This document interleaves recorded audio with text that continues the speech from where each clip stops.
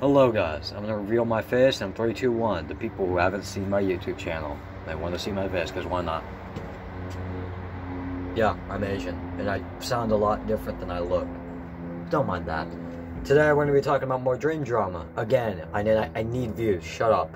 So, yesterday a lot of people actually liked my video, which I'm proud of. Thank you guys for actually liking my content. If you guys want to click the subscribe button while you're down there liking the video. But, besides that like begging and the subscribing, we're going to be talking about more dream merch. And yesterday I definitely went into detail about how, like, it was overpriced, it was bland looking, and it was bad. But I'm going to go more in depth. This is a $40 hoodie. $40. And it's also a blend of cotton and polyester, just like dream merch.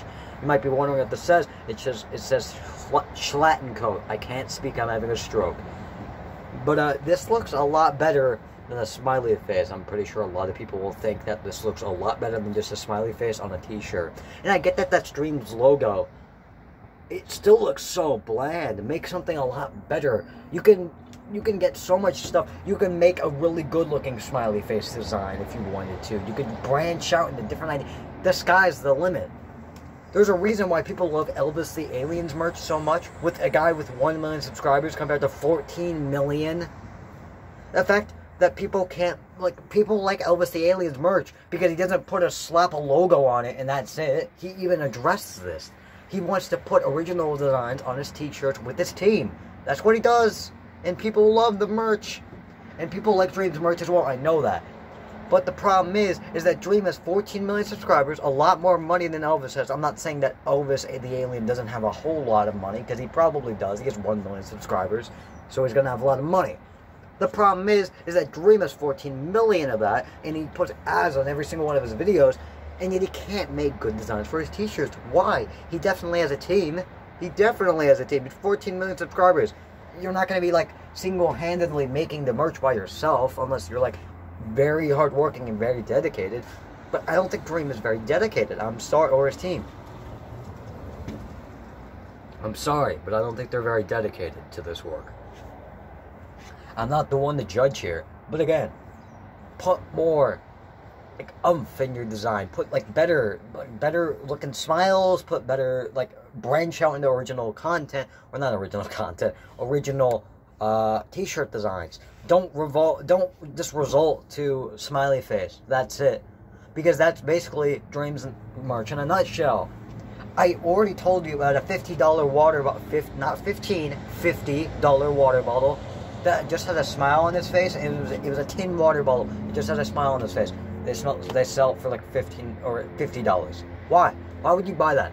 Just buy a normal looking tin water bottle. You could buy that for like $25 or $15. Why would you buy something with a little smile on its face? That's the only thing that changed.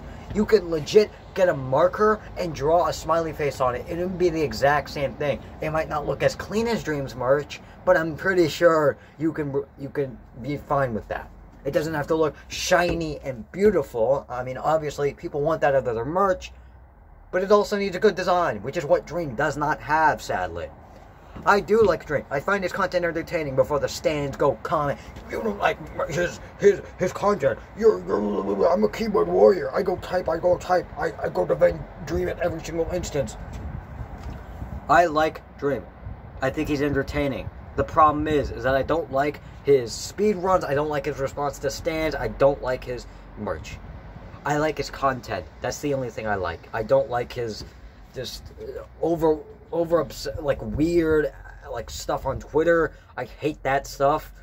I also don't like that he responded to Josh saying, "You're an idiot." That's it. That's legit all he said. When Josh put up a good point, I don't like that he did that, because that was really immature of him. His merch is also overpriced, and he also faked the speed run. But I still like his content. That doesn't mean I don't like his content. He made one piece of content that nobody liked. But I like his manhunt videos. They're entertaining. Even if they are scripted, I still like them. I don't care. The problem is when you're selling overpriced merch that looks so bland. It's almost as bland as a plain t-shirt.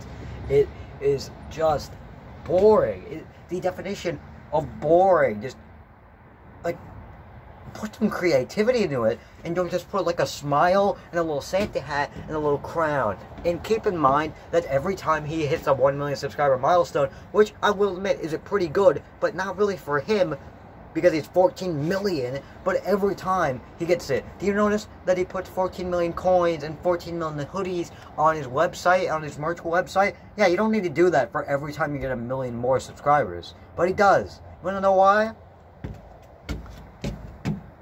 He wants money. He wants money. He wants money. He wants money. That's the reason why he does it. They don't even look good. The coins don't look good at all. As I said before, YouTube's plushies look 10 times better. 10 times better. I'm gonna go stop the recording now.